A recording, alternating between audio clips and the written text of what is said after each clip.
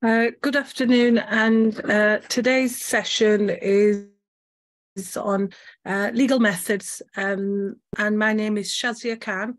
Today we'll be looking at learning outcome 2, which is to understand the principles of legal interpretation. Firstly, what I'd like to do is summarise what we did last week, which was learning outcome 1. We looked at the understanding the sources of law. We looked at how to cite legal cases. We looked at how to look at criminal cases. We also looked at the different types of reports that are available, law reports, statutes. We looked at the judicial office in the English legal system. We also looked at the role of the Lord Chief Justice. We looked at the role of the Master of Rolls. We also looked at the different sources of law, which were primary and secondary. We also looked at common law and statute, common law and equity. We looked at the types of civil law, tort, contract, company law, family law, and court of protection. We looked at distinguishing between primary, secondary, and delegated legislation. We looked at the types of legislation, the hierarchy of the courts, so which structure, which is the highest court, being the Supreme Court.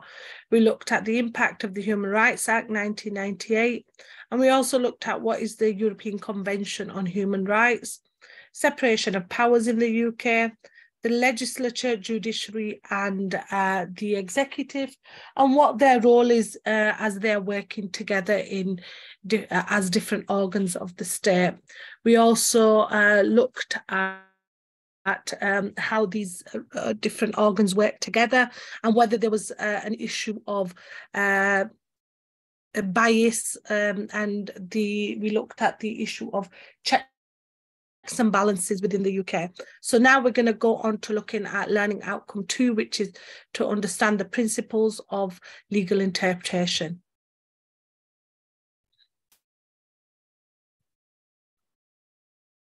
So a recap, so types of law, we have law which is natural and positive law, which is political. Then we have natural or municipal law, international law, constitutional law, ordinary law, which is common law, public, private, administrative, general, statute law, ordinance, case law, and common law. Hello? Hello. Hi, have you come on? Yeah, I had a hard time joining the meeting. Okay, so what we'll do is I just went through what we looked at, a recap of last week, which we looked at the different types of sources of UK law. Now we're going to look at the different types of law, and we're going to look at learning outcome 2, which is to understand the principles of legal interpretation. A little bit of a recap. So the different types of law we have are natural law, positive law, national law, international law, constitutional, ordinary law, which is common law, public and private, administrative, general, statute, ordinance, case law, common law. There's types of law. We've got constitutional law, which is based on the constitution itself. We've got statutory law, which is enacted by the legislative bodies. Administrative law, which is rules and regulations made by the administrative agencies. And civil law, which addresses the wrongs done to individuals. Okay. Then we've got criminal law, which addresses the wrongs done to society.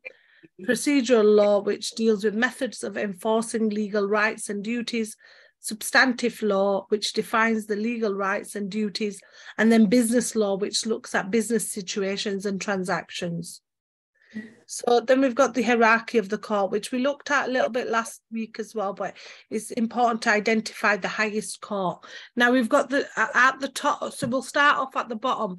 We've got the magistrates' court, and this is for most criminal offences, some civil matters. There's a magistrates, a district judge, and a magistrates' court deputy. And then we've got the county court, trial for most civil cases, circuit judges and recorders, district judges, deputy district judges. And then the family court is a trial for most family cases, high court judges, circuit judges, recorders, district judges, deputy district judges and magistrates. The reason the family court is separate is because it's to do with more, you know, delicate situations, and it's to do with children. Okay. Then we've got like the Crown Court. Again, jury trial for indictable and some either way criminal offences, appeals against conviction and sentence from the magistrates court. So there's the circuit judges and recorders and the jury. We have the High Court, which is the Chancery, Queen's Bench and Family Division. All three divisions here, appeals from other courts, as well as first instance cases, so High Court and Deputy High Court judges. Then we have the Court of Appeal, which is an appeal only on points of law, to either the criminal or civil division. Lord Chief Justice deals with that, and heads of division and Court of Appeal judges. And then the highest court, which is the Supreme Court, is appeal only on points of law, and the justices of the Supreme Court. We have the Employment Appeal Tribunal, which deals with appeals from employment tribunals, and it will be employment appeal judges and members. Then we have the Employment Tribunal England, Wales and Scotland, claims about matters to do with employment, employment judges and members, Upper Tribunal appeals from the first tier, and then the first tier appeals tribunal judges. And there's a number of tribunals outside. For example, you could have like things like the Education Tribunal. You can have where children have been excluded from school. So you could have different types of tribunals, but the whole point of the tribunals is that it is a specialist, like the Employment Law Tribunal will be a specialist on that matter, which is things like discrimination, or if someone's disabled, unfairly dismissed them, constructive dismissal. So that will look at things like that. The tribunals chart. Okay, the first tier tribunal will start there.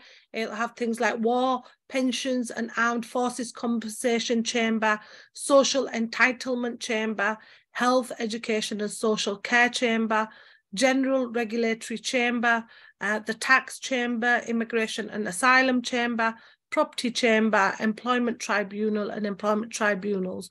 The reason we've got these tribunals in place in specialist areas is because they'll deal with things like the health one will deal with mental health cases, primary health cases, whereas the social entitlement chamber will deal with asylum support, anything to do with social security. So why do you think it's so important to have these specialist tribunals, first tier tribunals?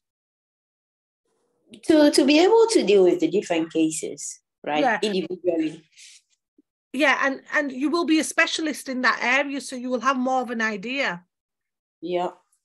So then it goes to the Upper Tribunal, which deals with Administrative Appeals Tribunal, the Tax and Chancery Tribunal, Immigration and Asylum Chamber, the Lands Chamber, and then it goes to the Court of Appeal, which is Court of Session, and where the appeals are heard. But there's a need for these tribunals in place because they're specialist areas. You know, some people may not know about the mental health side of it or the education side of it, so you need to have a specialist in that area. Key terminology: what is stare decisis? So stare decisis is Latin for to stand by things decided. In short, it is the doctrine of precedent. Court cite to stare decisis when an issue has been previously brought to court and a ruling already issued. The legal principle of determining points in litigation according to precedent. What is the difference between precedent and stare decisis? The past decisions are known as precedent. So that's past cases.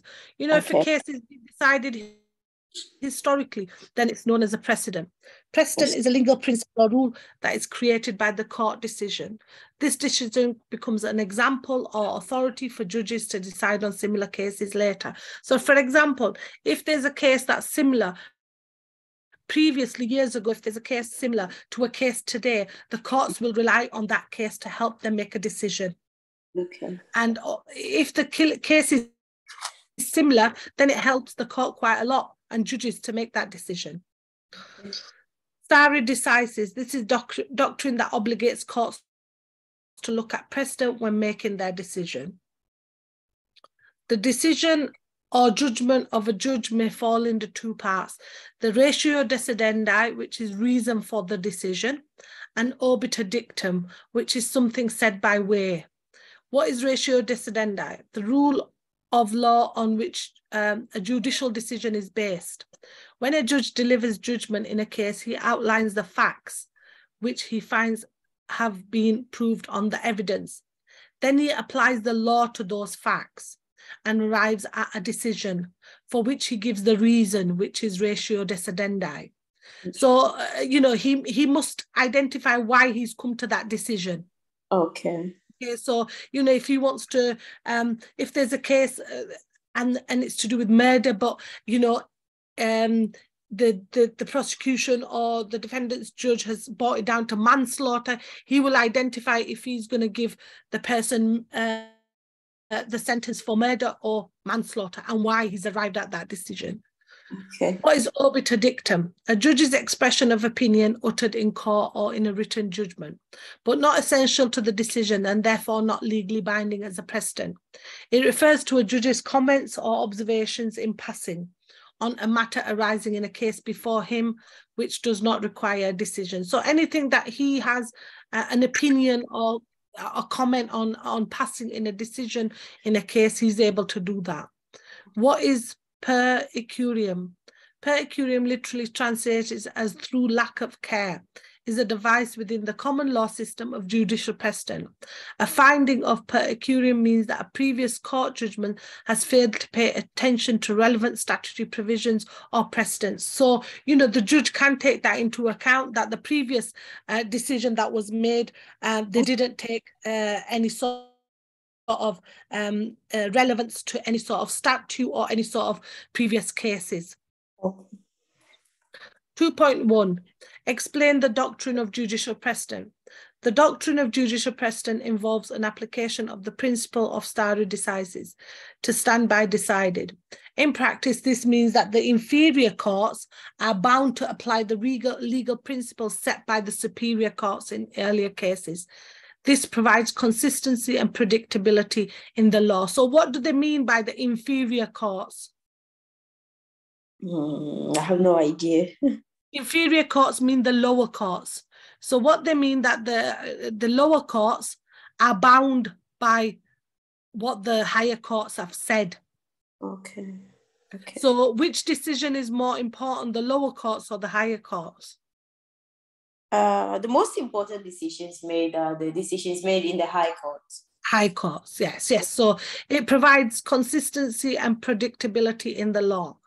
Judicial precedent means the process whereby judges follow previous decided cases where the facts are of sufficient similarity. So, for example, if there's a case on theft and there was a previous case on theft, which will help the judge make a decision which was very similar, then the judges will follow that. Do you think that's a good thing? Yeah, I think that's a good thing. Yeah. Yeah, it's a good thing to refer to the previous cases. Yes, because it gives you a little bit of an idea of what the decision was then. Yeah, and it also gives you guidance on the sentencing as well. Okay. So this again is the hierarchy of the courts, which we're not going to go through because I've just been through that earlier on. The European Court of Justice. So under Section 3, Subsection 1 of the European Communities Act 1972, our decisions of the European Court of Justice are binding in matters of community law on all courts up to and including the House of Lords.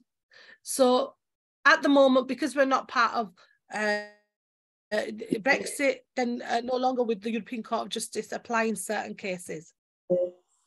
The House of Lords, this is the highest court in the land unless a matter of EC law is involved.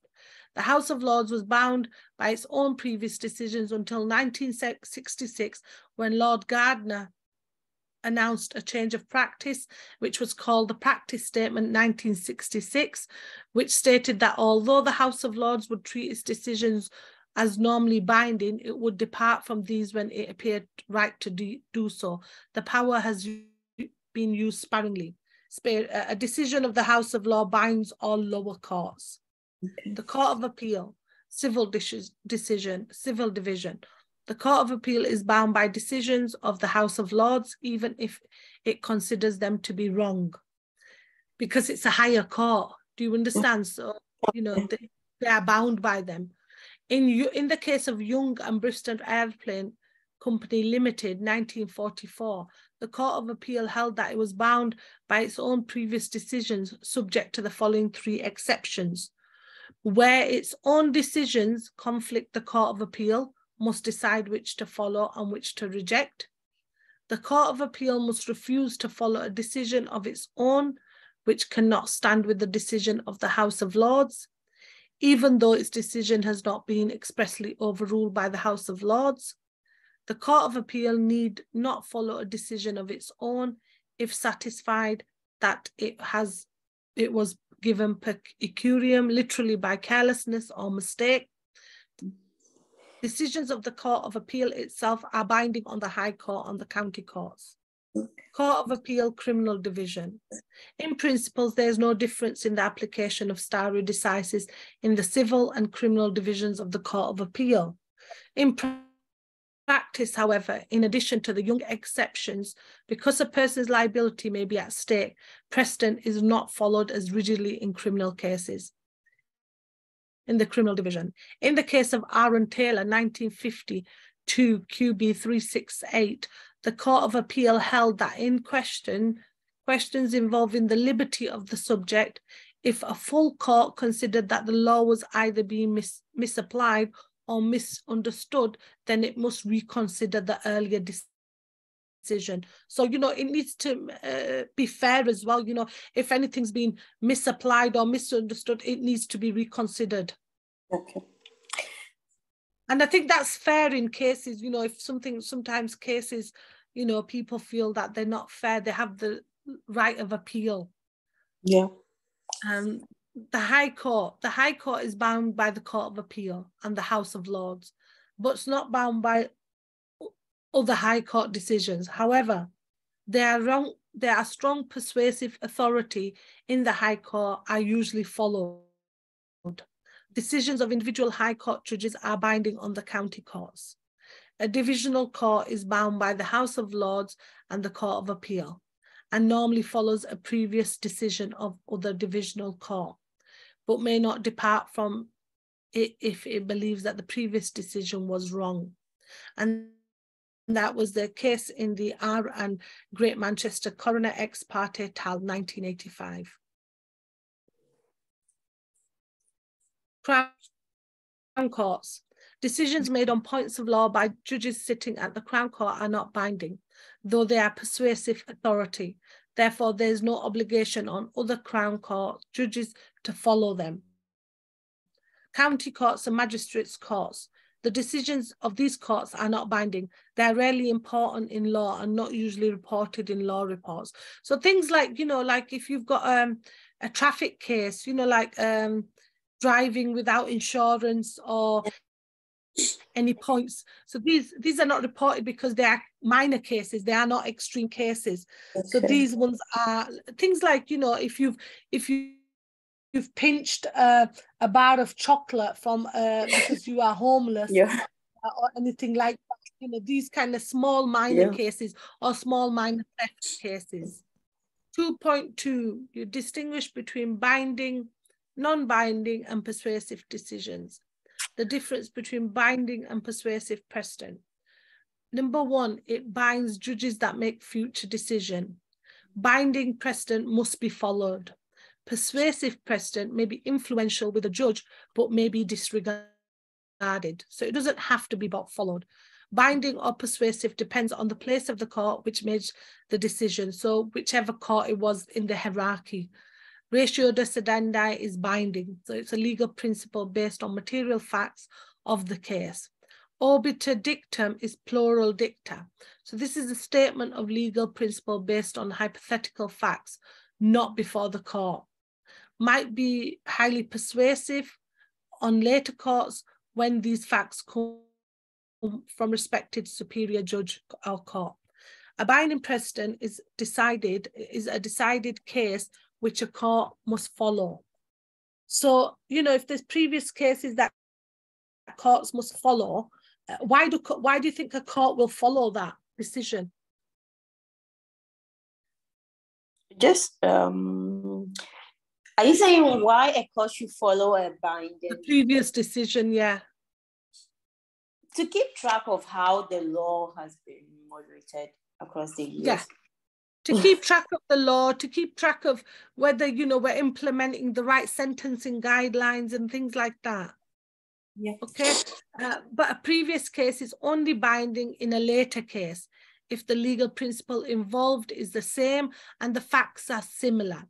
Distinguishing a case on its facts or on the point of law involved is a device used by judges, usually in order to avoid the consequences of an earlier inconvenient decision, which is in strict practice binding on them. So they need to look at if there's any sort of cases, any sort of principles, or any sort of, you know, facts of the case that are similar to the case that is going on now. So, you know, they need, it has to be later cases. Okay. Overruling. A higher court can overrule a decision made in an earlier case by a lower court. The Court of Appeal can overrule an earlier decision. What do you think overruling means? To disregard. Disregard. Do you think that's good though? Do you think that's a good thing to have? Well, if a law doesn't work in a particular situation, it's okay to overrule. Yeah, to overrule it. But sometimes it may work. You know, there may be, you know, there may be no point of overruling it, but they do have the authority to do that. Okay. Overruling can occur if the previous court did not correctly apply the law. So if the High Court didn't apply the law correctly to a case of murder or manslaughter, the Court of Appeal can overrule that decision. And if the High Court didn't take, you know, apply the law correctly, but didn't take any evidence into account as well, or because the later court considers that the rule of law contained in the previous ratio de standa is no longer desirable. Reversing.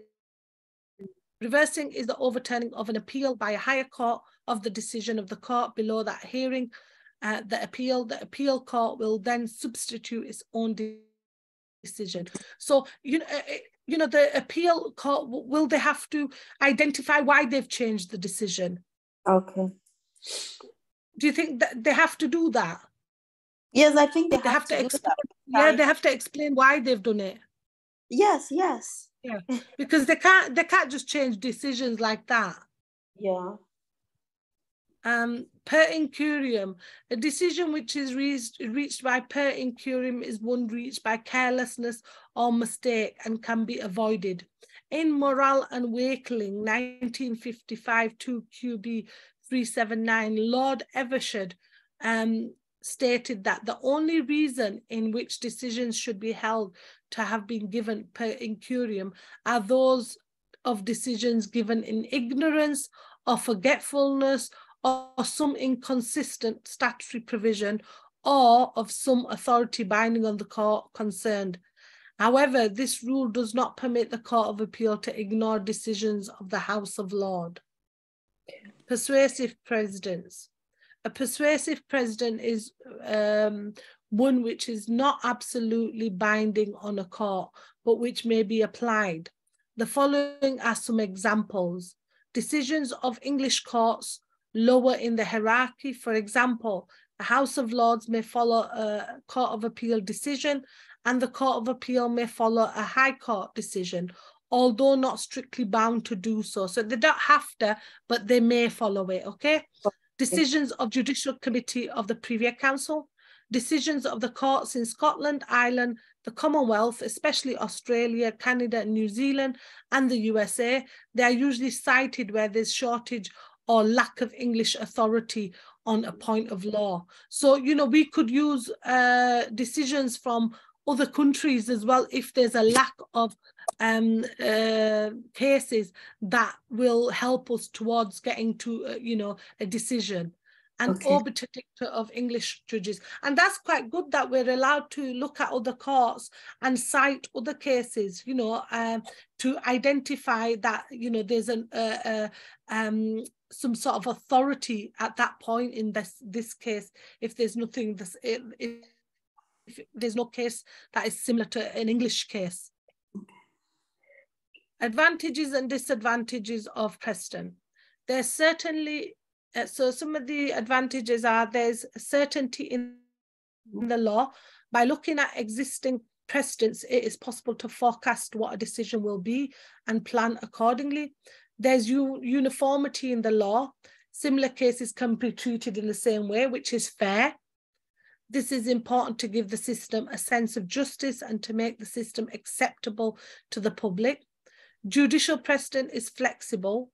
So there are a number of ways to avoid precedents, and this enables the system to change and to adapt to new situations. Judicial precedent is practical in nature, so it is based on real life facts, unlike legislation, and judicial precedent is detailed. There's a wealth of cases to which to refer. Some of the disadvantages are that its difficulties can arise in deciding what the ratio decidendi is, particularly if there are a number of reasons. There may be a considerable wait for a case to come to court for a point of law to be decided. Cases can easily be distinguished on their facts to avoid following an inconvenient precedent. And there is far too much case law and it is too complex. So see, there's advantages and disadvantages of the precedent as well. 2.3, illustrate the operation of literal, golden and purposive rules of statutory interpretation. The number of rules developed by the courts to assist with interpretation of a statute. These are the literal rule, the golden rule, the mischief rule, the purposive approach. These rules are each take different approaches to interpretation of a statute. Some judges prefer one rule, some judges prefer others. Some judges also feel that their role is to fill the gaps and ambiguities in the law, whilst others think that it should be left to Parliament as the supreme lawmaking body. As the rules can result in very different decisions, it is important to understand each of them and how they may be used. So sometimes, you know, judges have their own perception of, you know, that we need to fill in the gaps, but it's the main supreme lawmaking body is Parliament. So in my opinion, I think it should be left to Parliament to make that decision, not judges. You know, the judges should follow and interpret the law, not to fill in the gaps, but sometimes they like to fill in gaps. And personally, I think it should be left up to Parliament. And so we've got the first one is the literal rule. Under this rule, the judge considers what the statute actually says rather than what it might mean. In order to achieve this, the judge will give the words the statute a literal meaning. That is, they plan ordinary everyday meaning, even if the effect of this is to produce what might be considered as an otherwise unjust or undesirable outcome. So, you know, the outcome might not be fair, but the judge is using the words as they are said. Do you understand? So the literal meaning, they don't move away from that. And that's a bit sad, really, because a person may be sentenced wrongfully if you use the literal rule. Oh, yeah. Okay, the literal rule says that the intention of Parliament is best found in the ordinary and natural meaning of the words used. As the legislative democratic part of the state, Parliament must be taken to want to effect exactly what it says in the law. If judges are permitted to give an obvious or non-literal meaning to the words of parliamentary law, then the will of Parliament and thereby the people is being contradicted. Lord Diplock once noted, where the meaning of statutory words is plain and unambiguous, it is not then for the judges to invent fancied ambiguities as an excuse for failing to give effect to its plain meaning, because they consider the consequences for doing so would be inexpedient or unjust or immoral. So there's advantages and disadvantages of the literal literal rule as well, because what Lord Diplock is saying, we must follow that. We must not. Judges shouldn't invent, you know, their own words. Do you understand? We must follow the words of Parliament. And there's advantages and disadvantages for both that. Then we've got the golden rule. This rule is a modification of the literal rule. It states that if the literal rule produces absurdity, then the court should look for another meaning of the words to avoid that absurd result. The rule was closely defined by Lord Wensleydale in Gray and Pearson, 1857, who stated that the grammatical and ordinary sense of the words is to be adhered to unless that would lead to some absurdity or some repudiance or inconsistency with the rest of the instrument, in which the case the grammatical and ordinary sense of the words may be modified so as to avoid the absurdity and inconsistency, but no farther. The golden rule provides no clear means to test the existence or extent of any absurdity. It seems to depend on the result of each individual case. Whilst the golden rule has the advantage of avoiding absurdity, it therefore has the disadvantage that no test exists to determine what is absurdity. What do you think of the golden rule? Well, I think the golden rule is just it's just used when the literal rule is absurd. Yeah. So do you think it's better to use the golden rule? Yes, I think it's better to use the golden rule instead of being too strict with what the statute says. Yeah, it's the golden rule. The principle is described, the golden rule is described as putting yourself in someone else's shoes. Okay. So it's literally a way of, you know, trying to kind of look around the best rule that judges use. Then we've got the third rule, which is the mischief rule. This third rule gives a judge more discretion than either the literal or the golden rule. This rule requires the court to look to what the law was before the statute was passed in order to discover what gap or mischief the statute was intended to cover. Okay. The court is, so it kind of looks at the law before. Yeah.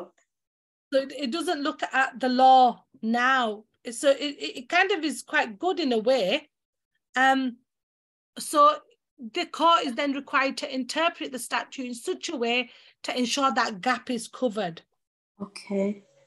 The rule is contained in Hayden's case 1584, where it said that the true interpretation of a statute, the four things had to be considered. Firstly, what was the common law before the making of the act? Secondly, what was the mischief and defect for which common law did not provide? Thirdly, what remedy Parliament have resolved and appointed to cure the disease of Commonwealth? And 4, the true reason of the remedy, and then the office of the judges to make such construction as shall suppress the mischief and advance this remedy.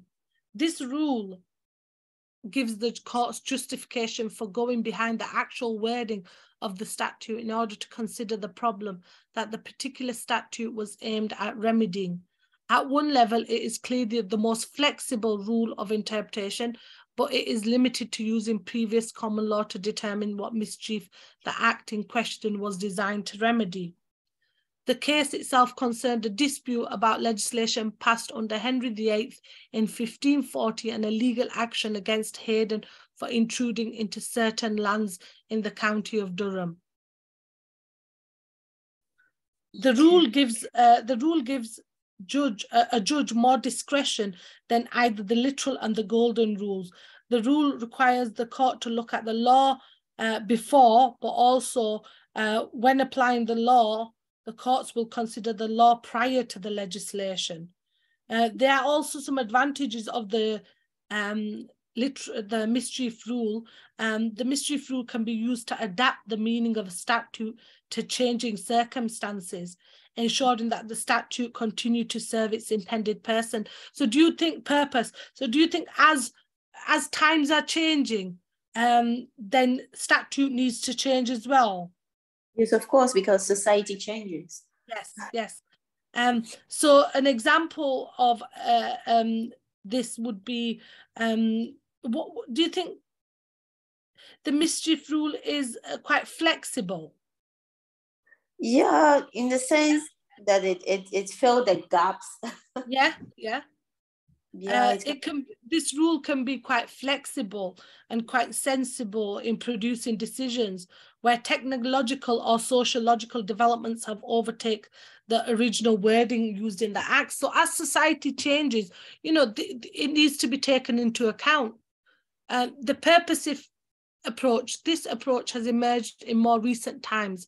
Here, the court is not just looking at to see what the gap was in the old law, it is making decisions as to what they felt Parliament meant to achieve. Okay. So they're not just looking at filling in the gaps, but what Parliament intended to achieve. And also the purposive approach to interpreting legislation looks beyond the words of legislation and at the purpose behind it, and the legislation as it's the skeleton of the law for the judges to flesh out. And it's the purposive approach had to be used when deciding on EU matters as well. And there are some advantages. The purposive approach leads to justice being done in more individual cases. As it has a broad approach, it allows the law to cover more approaches than simply applying the words literally. Lord Denning, in the case of the Court of Appeal, stated in Margot and St. Mellons Rural District Council against Newport Corporation 1950, he identified 3 key points. First one, we sit here to find out the intention of Parliament and of ministers and carry it out, and we do this better by filling in the gaps and making sense of the enactment by opening it up to destructive analysis. Secondly, he said that this attitude was criticised on appeal by the House of Lords. Lord Simons called this approach a naked usurpation of the legislative function under the thin disguise of interpretation. He went on to say that if a gap is disclosed, the remedy lies in an amending act. Then these comments highlighted one issue with the purposive approach: how Parliament's intention can be determined and whether judges should really be refusing to follow the clear words of Parliament. The purposive approach is one used by most continental European countries when interpreting their own legislation. It is also an approach which is taken by the European Court of Justice in interpreting EU law. Since the United Kingdom became a member of the European Economic Community in 1973, the influence of the European preference for the purposive approach has affected the English courts in a number of ways. First, the courts have been required to accept that from 1973, the purposive approach has to be used when deciding on EU cases. Second, as they use the purposive approach for EU law, they are becoming accustomed to using it and more likely to use it to interpret domestic law. One example is the Pickstone and Freeman's PLC 1998 case. Here, women warehouse operators were paid the same as male warehouse operators. However, Ms. Pickstone claimed that the work of the warehouse operators was of equal value to that done by male warehouse checkers, who were paid £1.22 per week more than they were. The employers argued that a woman warehouse operator was employed on like work to the male warehouse operators, so she could not bring an action under Section 1, subsection 2C of the 1970 statute for work for equal value. This was a literal interpretation of the 1970 statute. The House of Lords decided that the literal approach would have left the UK in a breach of its treaty obligations to give effect on EU directive.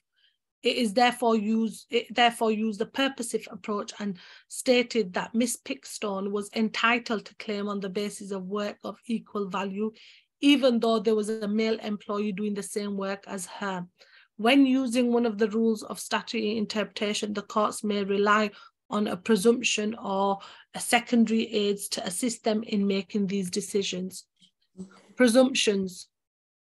When determining the meaning of a particular words, the courts will make certain presumptions about the law. If the statute clearly states that the the opposite, then a presumption will not apply. And it is said that the presumption is rebutted. The main presumptions are, number one, a presumption against a change in the common law. So it's assumed that common law will apply unless Parliament has made it plain in the Act that common law has been altered. Number two, a presumption that mens rea, which is the guilty mind, is required in criminal cases. So mens rea is one of the elements that has to be proved for a successful criminal prosecution. There's a common law rule that no one can be convicted of a crime unless it's shown that they had the required intention to commit the crime, which is fair because, you know, you need to be able to identify that this person has the intention. Okay. Number three, a presumption that the Crown is not bound by any statute unless the statute expressly says so. And number four, a presumption that a statute does not apply retrospectively. No statute will apply to past happenings. Each statute will normally only apply from the day it comes into effect. So previous, they won't take anything previous into account, only the date the statute comes into effect. Okay. Okay, so this is, however, presumption, and Parliament can choose to pass a statute with retrospective effect. This must, however, be express stated in the statutes. For example, the 1965 War Damage Act and the 1991 War Crimes Act and the 1976 Adoption Act. 2M1, to determine the ratio decidendi and obiter dictum from a given legal case. You need to research from sites and take up cases to determine whether there's a ratio decidendi or an obiter dicta. Cases to look at in regards to this are the cases of Donoghue and Stevenson. Stevenson, 1932, otherwise known as the snail in the bottle case, and the case of Vidler and Sasson for ratio decidendi. For obiter dictum, look at the case of Aaron Ho and Bannister, 1987, and AMT Futures Limited against Marzalia, Dr. Meir and Dr. Gunter, I cannot say that, German, 2015, and Van Eycken and Camden London Borough Council, 2002. And the links are there to look at them as well, okay? Did you manage to do the homework for this week? Yeah, I did some of the homework. Okay, we'll have a look at that after. How to find a ratio decidendi or obiter dicta in a case. So how to find a ratio decidendi, you look at the subject outline, reading list or case lid, read the head note, read the whole case, focus on key facts and arguments, and dealing with multiple judgments. How to find an obiter dicta case, note the relevance of obiter dicta in future court decisions, realize that obiter dicta may take different forms.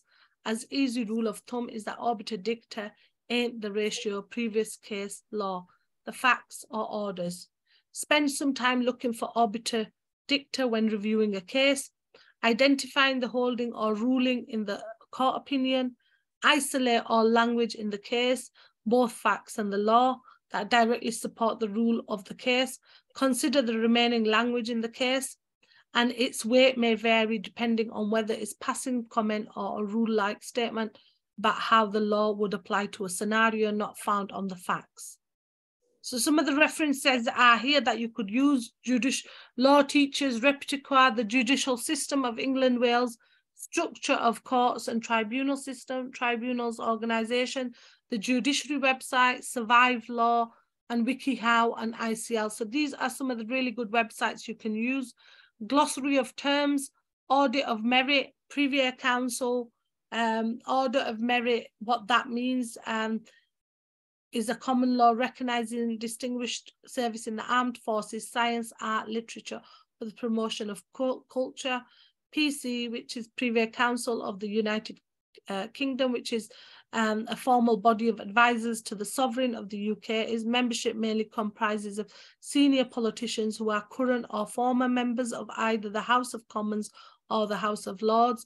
Deputy Lieutenant, which is LDL, which is in UK, Deputy Lieutenant is a Crown appointment and one of several deputies to the Lieutenant or a lieutenancy area, an English ceremonial county, Welsh preserved county, Scottish lieutenancy area, or Northern Irish county borough or county. And then MR is Master of Rolls Appreciation Society, explains that it's devotion to the great judge, with a paragraph that begins, Lord Denning has made countless memorable judgments that have eased the pain of law, school readings for millions. So have you got any questions on this learning outcome, which is learning outcome 2, before we carry on with the seminar questions? Have you got any questions, Jacqueline? No, for now I don't have any questions. If you just remember for next time if you need to ask anything, okay? And can you see this? Oh no, this is not it. Let's have a look. Let me share the other slide, which was to do with learning outcome 1. Okay.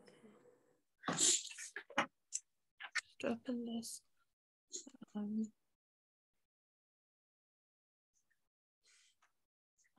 Right, can you see these questions, Jacqueline? Yes, I can see. Okay, so these were for some of the homework from last week, okay? Yeah. And we were looking at some of the questions, and there's 5 questions.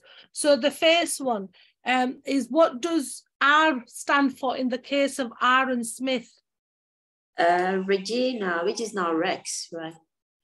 Yeah, Regina, and now is what, sorry? Rex. Yeah, and it's for the Queen, isn't it? Yeah. It's an abbreviation for the Queen, but now for the King. For the King, okay. Yeah, so that's what it means. So it's the country against an individual. So the Regina against Smith. So it's against the Crown. Okay. So number 2, who is the head of the Chancery Division of the High Court? The Chancellor of High Court. The Chancellor. Just give me one minute. Okay.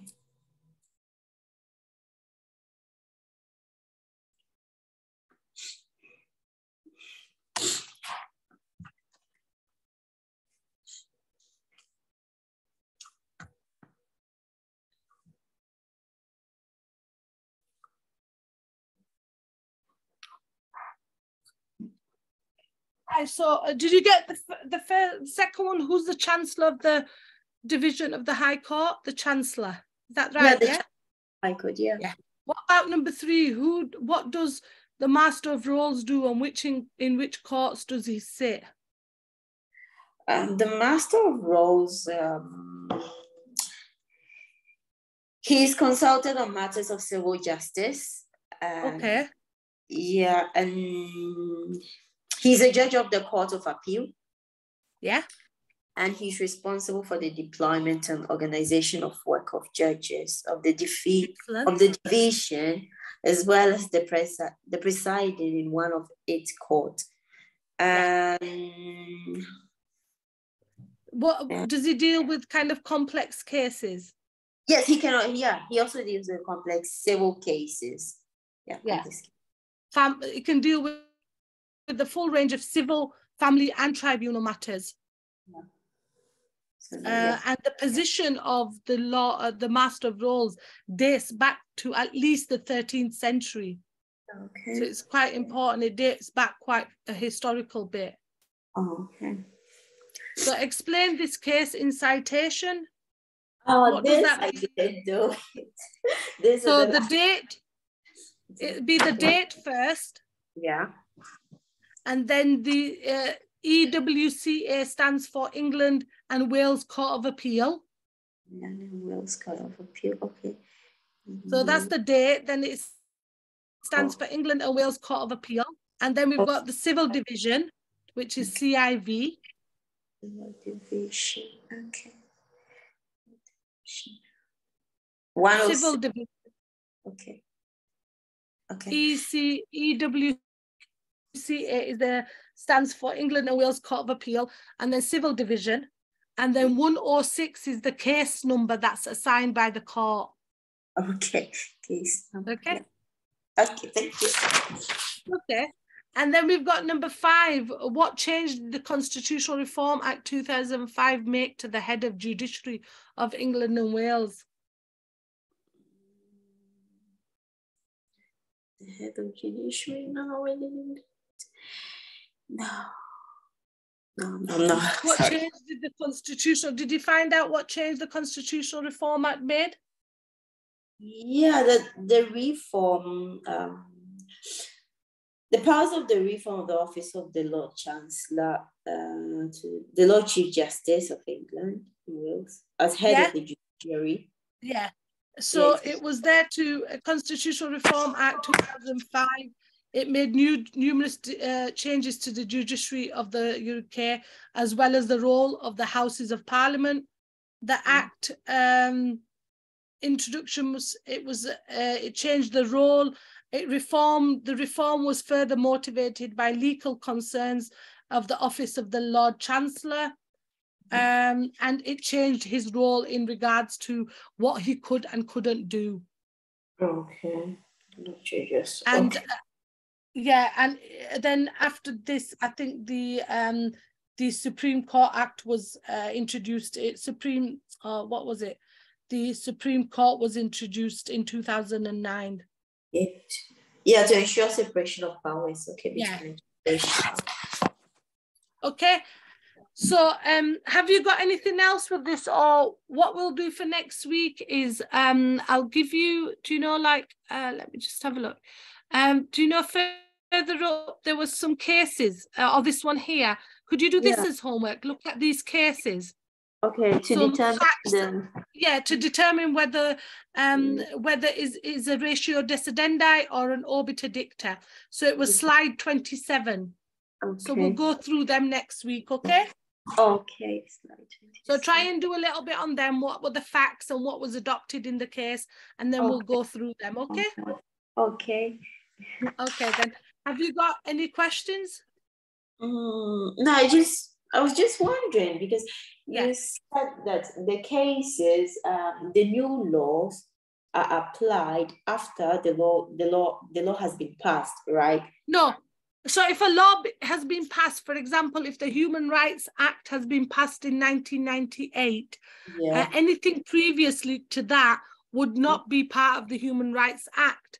If someone wanted to say, oh, I want to bring my case into for the Human Rights Act, and their case was in 1995, they couldn't use the Human Rights Act because it wasn't adopted till 1998. Okay, it applies just with the human rights. Okay. Okay. So it's in any statute that comes in, anything that comes in later, you can't apply that to an earlier case. Okay. And with the rules, like the literal rule, golden rule, mischief rule, purposive approach, how are they applied? Are they applied? I mean, can 2 or more be applied, or just 1? Yes. 2 or more could be applied.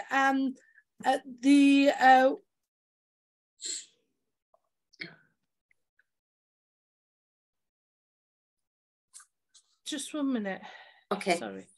So the courts, they have the purposive, mischief, and the golden rule, but 2 can be applied. But the courts tend to use, the one that is used more often could be the one that suits the case more.